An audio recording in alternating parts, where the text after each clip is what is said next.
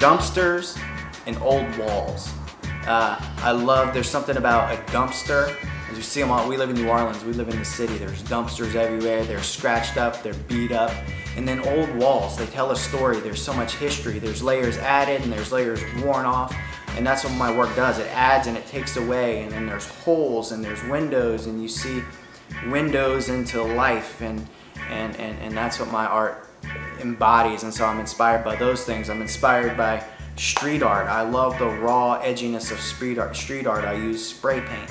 I use words and numbers and incorporate those things, but I'm also inspired by beautiful fine art. And so I'm fusing together the raw, the edgy, the just the loud, obnoxious world of like street art.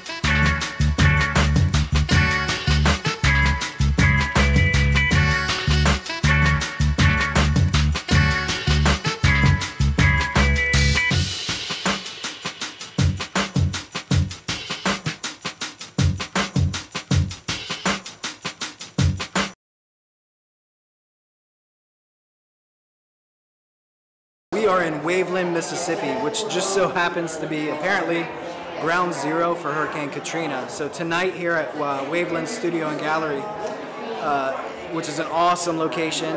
It's plopped down here right in the center of Waveland, and it's really awesome because we have this beautiful gallery and it's bringing a lot of life and vibrance to an area that was completely devastated and still is just now coming back. What is it, 12, 13 years after the storm. So tonight it's been awesome. There's been a lot of support. The people coming to see the show have been excited about the art, have just been excited about the whole scene coming back here.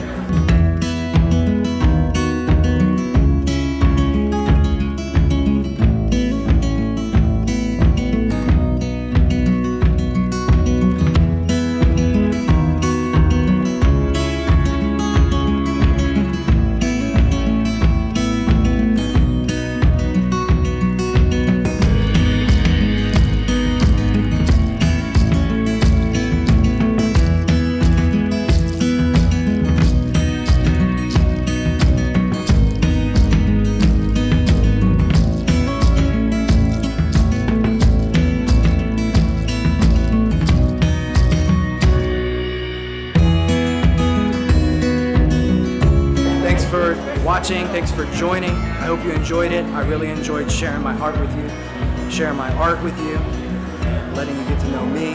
I'd also like to get to know you, so if you like what you saw, if you enjoyed it, let's connect. Click on the profile and let's begin a conversation.